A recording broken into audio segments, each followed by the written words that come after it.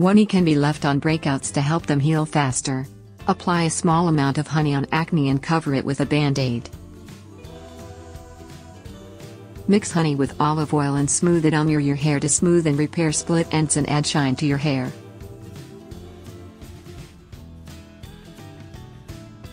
Mix honey with ghee and use it on your lips before going to bed to heal chapped lips and naturally lighten lips.